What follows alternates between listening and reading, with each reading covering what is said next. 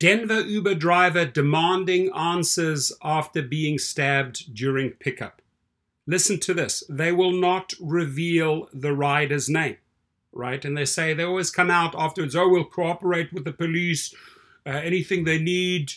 They have the name. And 1 month later, they are still not releasing the rider's name. And I'm asking you, who are you protecting, Dara?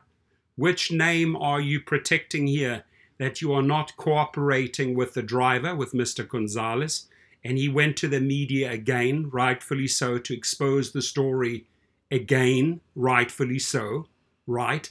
They are simply not cooperating with him. A month after an Uber driver was stabbed while picking up riders, he says police are still waiting for the rideshare company to reveal who requested the ride. The damage to Disney Gonzalez's car is the least of his problems now. So folks, let's assist Disney Gonzalez and tweet and get the story out, retweet this, right? Let's put pressure on Uber that they reveal the rider's name so he can get the damages back to his car and to his health. It was October 18th when he was picking up a late Uber ride request at Broadway and Evans Avenue.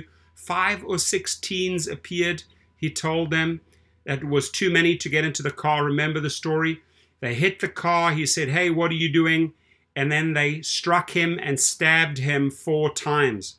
The wounds were visible beneath his shirt. One of his lungs partially collapsed. I got stabbed over here. The knife used, police say it was longer than an inch. And guess what, Dara Khosrowshahi, you are not revealing the name of the rider.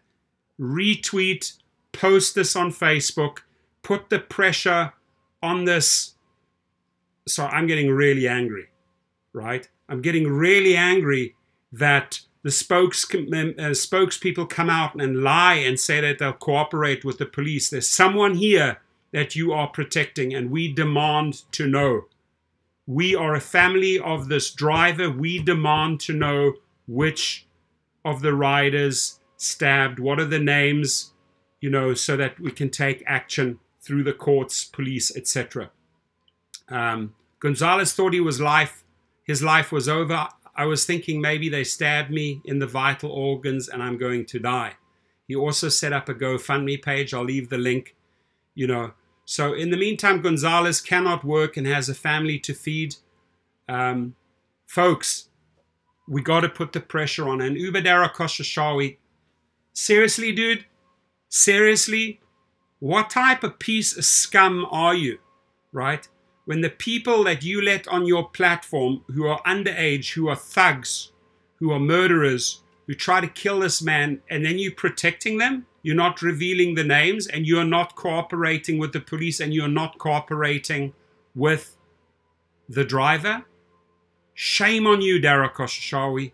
Shame on you.